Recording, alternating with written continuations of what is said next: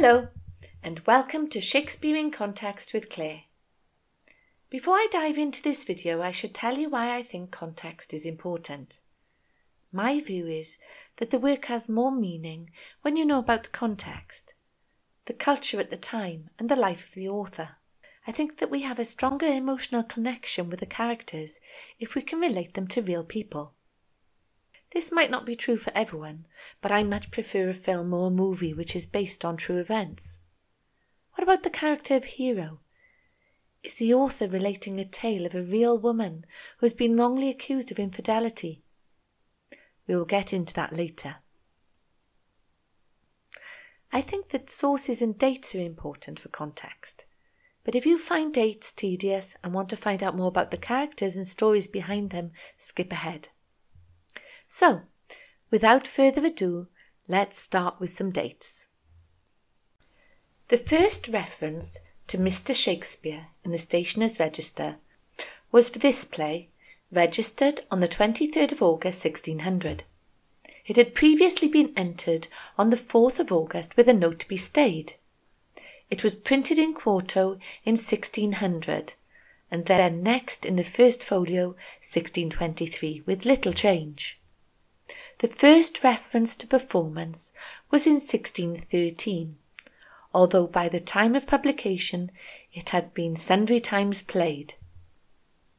A play named History of Ariodante and Genovara was played before Queen Elizabeth on February 12, 1583, Shrove Tuesday. These are the characters from the source book Orlando Furioso by Ariosto, which was in the library of William Cecil, Lord Burleigh. Will Kemp left the Lord Chamberlain's men before 1599. As the quarto edition lists his name, it's widely assumed the play was written before this date. The character of Dogberry suited the acting style of Will Kemp, suggesting that Shakespeare was not only writing about friends and associates, he was also writing for them. The stories related in the play suggest a date shortly after 1581. The earliest source for the main plot, that of Hero and Claudio, is the ancient Greek novel Kyrios and Calero by Chariton. This was a popular story that went through many retellings, the most prominent of these being the Italian epic poem Ariosto's Orlando Furioso. Orlando Furioso was translated by Queen Elizabeth's witty godson, John Harrington, who invented the flushing toilet. The story was also represented in the form of a play by Luigi Pasquaqualigo called Il Fedele, for which the English translation was attributed to Edward de Vere's secretary Anthony Munday in 1584. Perhaps the closest version to Shakespeare's is Badello's novella set in Messina. The names and small-town society is similar. Translated into French by Belforet, there is no known English translation till much later. The courtly social interactions follow Castiglione's Il Libro del Cortegiano, the Book of the Courtier, was translated to English by William Cecil's brother-in-law, Thomas Hoby. The 1571 Latin translation by Bartholomew Clark was commissioned by and contained a prefatory epistle by Edward de Vere. The fidelity of women and the fickleness of fortune could be drawn from Euphues' The Anatomy of Wit by Edward de Vere's other secretary, John Lilly. Much of the dialogue of Beatrice and Benedict and Benedict's monologues are in the euphuistic style. Munday's Dele and Fortunio and Lilly's Endymion, 1591, contain comic interceptions by the watch. I want to point out to you that work by Munday and Lilly are not necessarily sources for Shakespeare, but probably the reverse, or a collaboration. Jonathan Bate and Claire McKern have recognised the similarities between the final scene of Much Ado and the ancient Greek drama Alcestis by Euripides. The source material La Prima Parte de la Novelle by Matteo Bandello of 1554 was set in Messina. Messina, a wealthy city with a natural harbour, was busy with trading vessels. The mulberry trees growing there provided a rich source of food for the silkworms, providing the silks for Hero's wedding dress. The messenger brings a letter to Leonato, the governor of Messina, that Don Pedro of Aragon was due to arrive in Messina that night. The messenger says that he was not 3 leagues off when I left him. A league was a unit of measurement equivalent to 3 miles. Commonly used throughout Europe, the Spanish League was abolished by Philip II of Spain in 1568. In 1570, a fleet of the Holy League gathered off the coast of Messina. The fleet, commanded by Don John of Austria, King Philip of Spain's illegitimate half-brother, won a major victory over the Ottoman fleet at the Battle of Lepanto. The 3 powers of the Holy League, Venice, the Papal States, and the Spanish Empire, are represented in the foreground in this 1572 fresco by Giorgio Vasari, with the order of battle of the 2 fleets in the background. At the Battle of Lepanto, a combined Christian force crushed the Ottoman navy. These paintings occupy a prominent position in the Vatican Museum, Rome. After the battle, Don John returned to Messina. In 1571, the Senate decided to erect a statue of him. The gilded bronze statue by Andrea Calamesh was dedicated in 1572. Don John holds the 3-pronged baton to signify his command of the Triple Alliance of the Holy League. Also to return to Messina was Miguel de Cervantes, who spent 6 months recovering after being wounded in the battle. Cervantes was garrisoned in Naples. Edward de Vere was in Naples around this time. Is it possible that Cervantes witnessed the Earl of Oxford challenge the great Don John to a tournament? Edward Webb reports on the exploits of the Earl of Oxford during his time in Italy. That he offered to fight any challengers with whatever weapon. One thing did greatly comfort me, which I saw long since in Sicilia, in the city of Palermo, a thing worthy of memory, where the Right Honourable the Earl of Oxford, a famous man of chivalry, at what time he travelled into foreign countries, being then personally present, made there a challenge against all manner of persons whatsoever, and at all manner of weapons, as tournaments, barriers with horse and armour, to fight a combat with any whatsoever in the defence of his prince and country, for which he was highly commended, and yet no man durst be so hardy to encounter with him, so that all Italy over he is acknowledged the only chevalier and nobleman of England. This title they give unto him as nobly deserved. Webb's accounts do tend to be rather fanciful. Even though he said he was present to witness this, he was probably a galley slave at the time. He did, however, later travel through the places that de Vere travelled, so he may have heard some tales about the Lord Oxford. The tales of Don Quixote reflect Cervantes' time serving under Don John. Is it possible that the Earl of Oxford might have been inspiration for the slightly ridiculous and swashbuckling character of Don Quixote? Let's get back to the characters in Much Ado, particularly that of Benedick.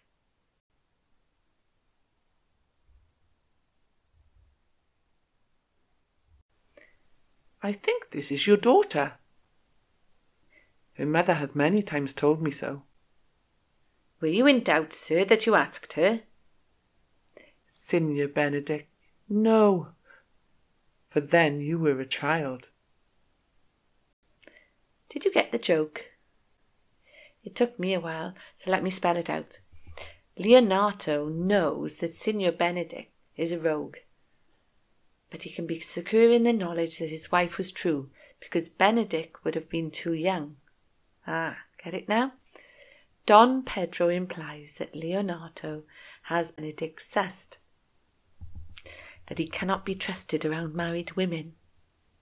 This is confirmed later by Benedict himself, who was afraid that were he to get married he would expose himself to cuckoldry. He seems familiar with unfaithful married women.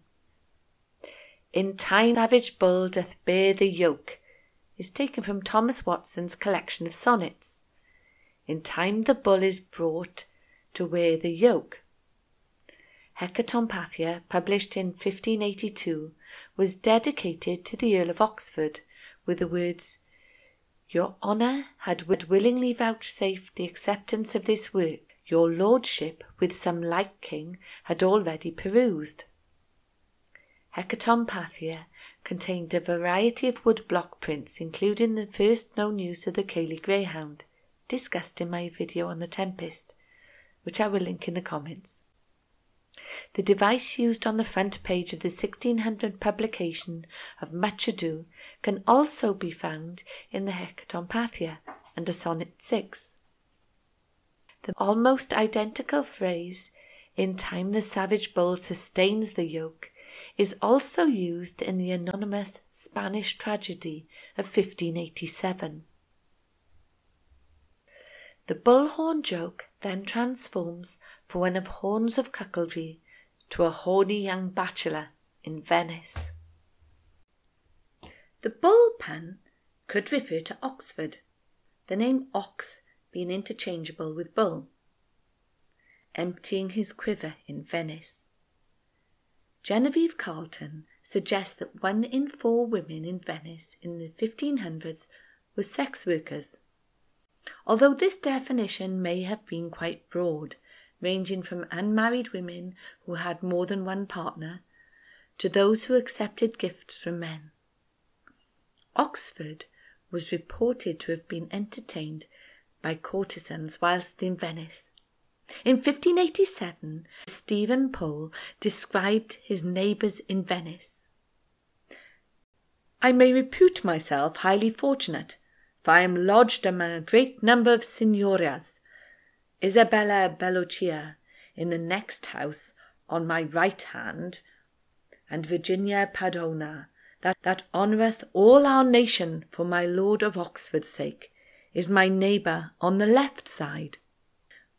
Whilst he was enjoying the company of courtesans in Venice, gossip was raging at home that his wife was carrying another man's child. More about this later. "Nay, if Cupid have not spent all his quiver in Venice, thou wilt quake for this shortly." "I will look for an earthquake too, then."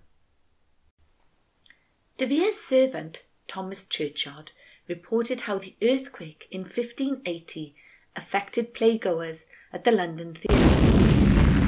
A number being at the theatre and the curtain at Holywell, beholding the plays, was so shaken, especially those that stood in the highest rooms and standings, that they were not a little dismayed, considering that they could no way shift for themselves, unless they would by leaping hazard their lives or limbs, as some did indeed, leaping from the lower standings. The theatre, for some great regard that open world should note, was shake so sore that sundry there a fear frightening got. The play Much Ado About Nothing, possibly pronounced Much Ado About Noting, is a series of overheard conversations and gossip. Although set in Messina, it provides a commentary of life at court, where lords and ladies hang around with nothing to do but gossip. Why, he is the prince's jester, a very dull fool, only his gift is in devising impossible slanders. None but libertines delight in him, and the commendation is not in his wit, but in his villainy, for he both pleases men and angers them. Edward de Vere was known to have such wit as to have people surrounding him in fits of laughter. Even those who hated him commented on his ability to make everyone laugh. He was reported to tell tall tales. His outrageous verbiage was difficult to stop. From the descriptions given, I imagine him like Robin Williams, whose improvisational and imitation skills were hilarious. Edward de Vere was a favourite of the Queen, who referred to herself as a prince, and de Vere was certainly no dull fool. But de Vere had his darker moments. Even though outwardly merry, inwardly he was apt to do himself wrong, and was not as merry as his reputation. I am not as I seem to be, for when I smile, I am not glad. A thrall, although you count me free, I, most in mirth, most pensive sad, I smile to shade my bitter spite. This is a poem written by de Vere when he was a young man. The characters of Beatrice and Hero could be representations of Edward de Vere's mistress Anne Vavasor and his poor abandoned wife Anne. Beautiful, witty Anne Vavasor was brought to the court as a gentlewoman of the bedchamber in 1580. By 1581 she was pregnant with Oxford's son. She and Edward were banished from court. In 1590 she married a sea captain named John Finch. Around 2 years after her marriage, she settled down to live with Sir Henry Lee. To regain the Queen's favour, Henry Lee put on a lavish entertainment for Elizabeth at his Ditchley estate during the Queen's progress. The royal party was led around the gardens to be met with knights who in their folly were incapacitated by being in love with inconsistent women. It seems that Benedict, while protesting against the inconsistency of women, was not immune to love, and would have fitted well into this pageant. While still married to Finch, Anne had a child with Sir Henry Lee. After Sir Henry died, she married John Richardson, but she was charged with bigamy when her first husband, John Finch, reappeared. Oh heavens! Who was the first that bred in me this fever? Who was the first that gave the wound whose fear I wear forever? What tyrant, Cupid, to my harm usurps thy golden quiver? What sight first caught this heart, and can from bondage it deliver?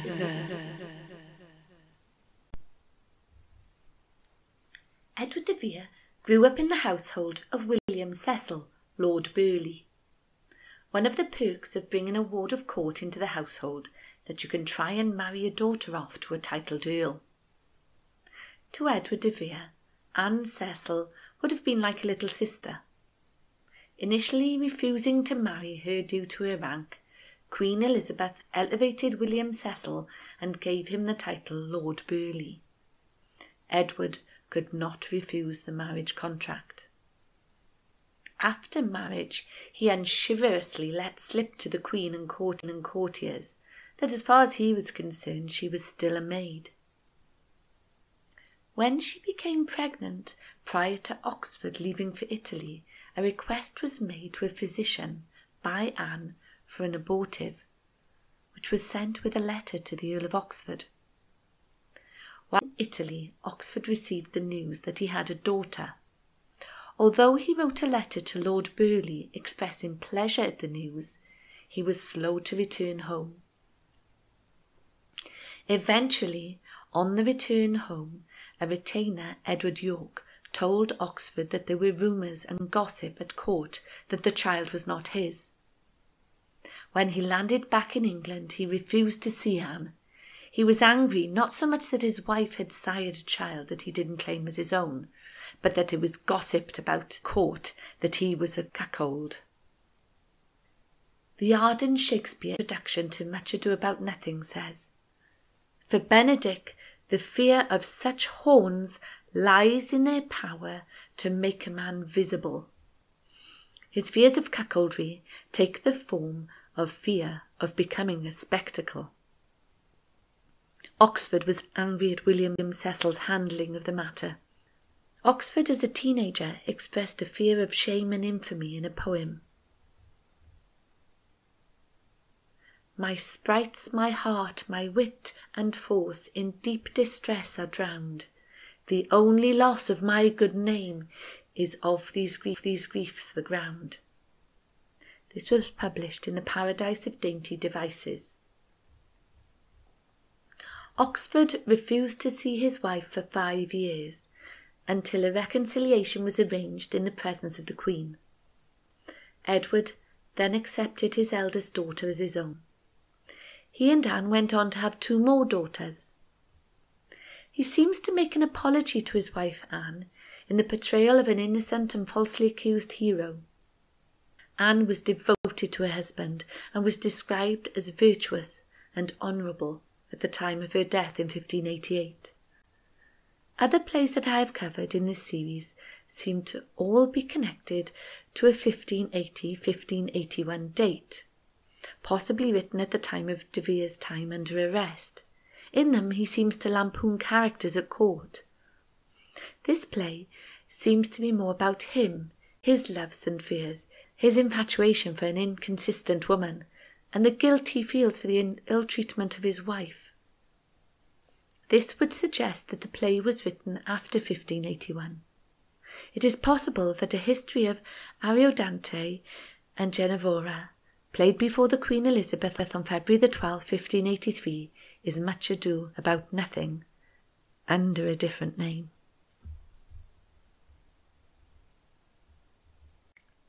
Hero is getting ready for her wedding, helped by her maid Margaret. Beatrice enters claiming that she has a cold. They tease her that she is lovesick.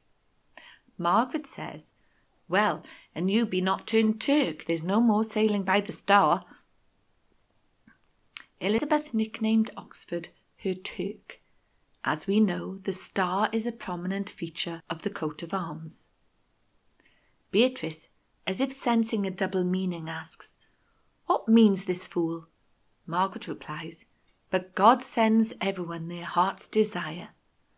And to supply an allusion to Beatrice's heart's desire, Hero shows her the perfumed gloves. Oxford famously presented Queen Elizabeth gloves scented with an exotic fragrance new to the Queen. Oxford was known as the Italianate Earl. The gloves, possibly scented with Acqua della Regina, water of the Queen, an exquisite fragrance made in Florence for Queen Catherine de' Medici. The fragrance was a favourite of Queen Elizabeth. The perfume is still made today in one of the oldest pharmacies in the world, Florence's Pharmacy of Santa Maria Novella.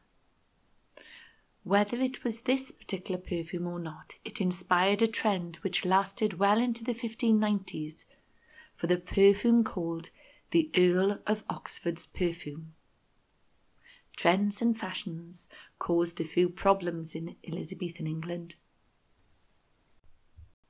Queen Elizabeth I clearly set out what clothing was allowed for each rank in society. People could be fined for dressing above their station.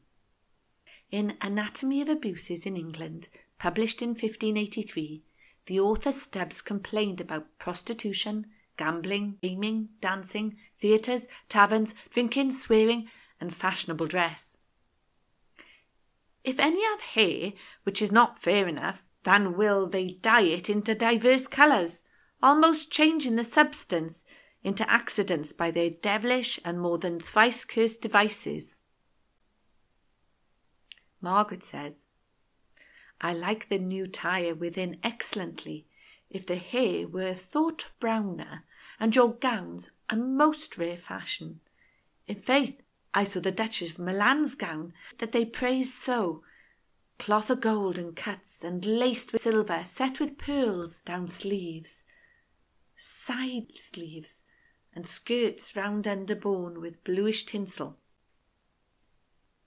But which is more vain, of whatsoever their petticoats be, yet must they have kirtles, for they so call them, either of silk, velvet, grosgrain, taffeta, satin or scarlet, bordered with guards, lace, fringe, and I cannot tell what besides, so that when they have all these goodly robes upon them, women seem to be the smallest part of themselves, not natural women.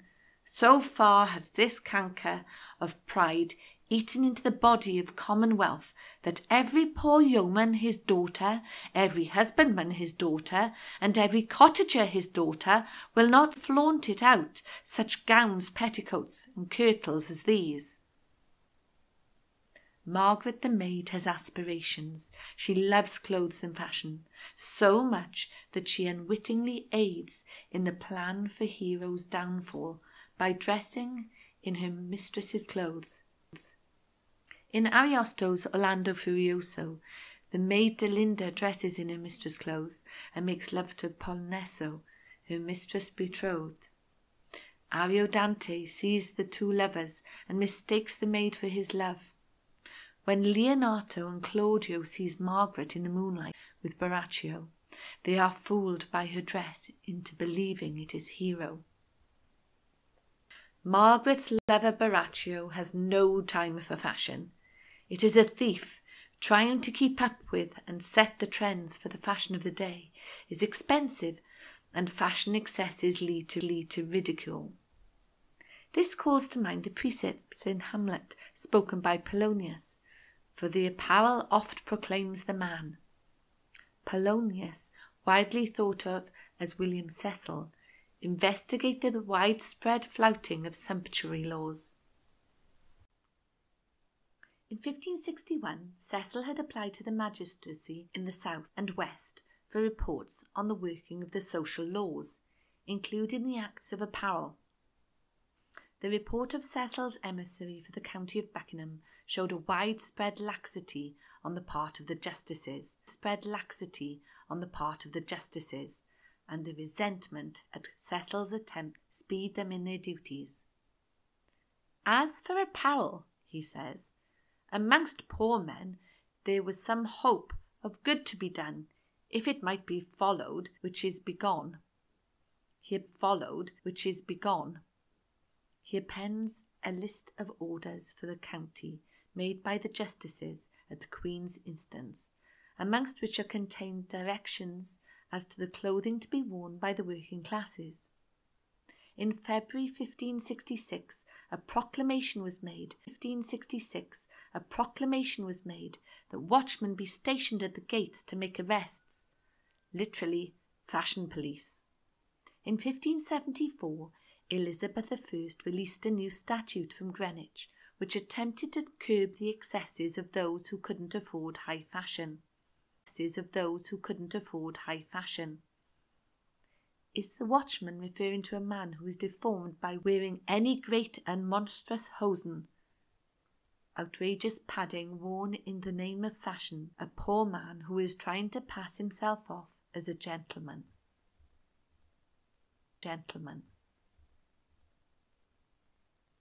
I know that deformed. He has been a vile thief this 7 year. He goes up and down like a gentleman. I remember his name. Fashions did, however, continue to be more outrageous, particularly with the size of the ruff. In the words of the Blackadder, "Lord Percy, you look like a bird who swallowed a plate." Otto Kurz, in his 1945 essay titled Shakespeare and the Shaven Hercules, in the Burlington Magazine for Connoisseurs, seems the first to suggest that these words spoken by Baraccio describe a real object. He says commentators did what they were inclined to do if they failed to understand an author. They corrected him. That Shakespeare was wrong has been taken for granted, but opinions differ to the nature of the mistake. Otto Kurz took Shakespeare's words at face value and found a series of histories from Tournai, produced at the turn of the 16th century. Tournai, at one time the capital city of Flanders, famous for the production of tapestries. Hercules was depicted not as we imagine him today, or as he was depicted in Shakespeare's time, bearded and semi-naked, but clean-shaven in the fashion of the 1400s. The fashion depicted in 100-year-old tapestry must have amused Shakespeare. As the tapestry seen by Shakespeare was smirched and worm-eaten, it was unlikely to have survived to today. This tapestry of Hercules on Mount Olympus, from the Glasgow Museum's Burrell collection, illustrates the style. In early 1574, Edward de Vere hired a ship with Lord Edward Seymour and sailed to Flanders. By the end of July, after having been recalled by Thomas Bedingfield, he was back in England. It is possible that he saw such tapestries whilst there, but there is a more likely explanation. His grandfather, John de Vere, 15th Earl of Oxford, was knighted by Henry VIII on the 25th of September in 1513 at Tournai, following the Battle of the Spurs. It is likely that the wealthy 15th Earl brought back tapestries from Tournai as souvenirs to hang on the walls of Hedingham Castle. It should also be noted that Hercules is mentioned 4 times in this play, further connecting it to the role of Hercules in the Euripidean play Alcestis. Earl Showman, commenting on the use of Euripidean dramaturgy in Much Ado, says that it creates a meta-theatric representation of resurrection, one where the audience and most of the players are aware that the heroine lives and that there is a plot to restore her honour. Claudio and Don Pedro, however, must perform the mourning rites at Hero's tomb, and only then are they allowed to learn of Don John's villainous deception. In the reunion and marriage scenes in both Queen Alcestis and Hero are wearing veils when they are brought before King Admetus and Claudio. Both Admetus and Claudio are contrite, having been shamed by their willingness to sacrifice their wives, and both are required by honour to take the hands of the mysteriously veiled women before them. Only with the removal of the veils are they allowed to know their wives' true identities. None of the other accepted sources of Much Ado About Nothing includes this particular device of a veiled bride's reunion with her beloved.